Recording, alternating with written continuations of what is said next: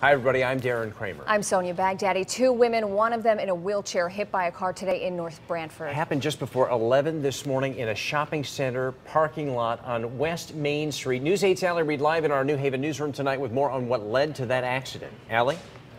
Good evening, guys. Police are still trying to piece together what exactly happened. It was an elderly woman behind the wheel of the car. They're looking into whether the sun glare marred her vision or what exactly happened. But they say what is clear is that the elderly driver never saw these two people until after the fact.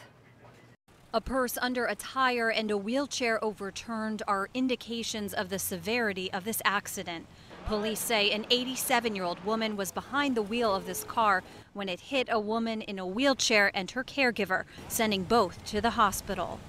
We classified it as certainly life-threatening injuries here. According to police, the caregiver was pushing the woman down this path when the driver rounded the corner and struck them. The police hypothesis right now is that the caregiver went over the car and, hurt herself coming down, certainly with the collision of the car and going up and over and down the other side.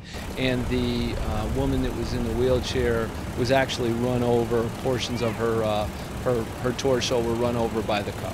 How this happened is something accident reconstructionists are trying to piece together.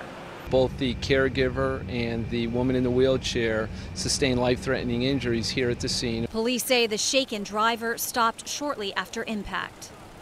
She was uninjured, but certainly was very upset about the incident as it unfolded. Were you able to talk to her? Yeah, the officers actually were able to assist her. There were a few witnesses. Police say they are talking to those witnesses about what transpired. Now, the two women hit are still in the emergency room at Yale New Haven Hospital. Officials there say we won't have an update on their condition until later this evening. As for the 87-year-old driver, well, police say she has not yet been charged. They are still investigating everything. Reporting live from the News 8 newsroom, Allie Reed, News 8.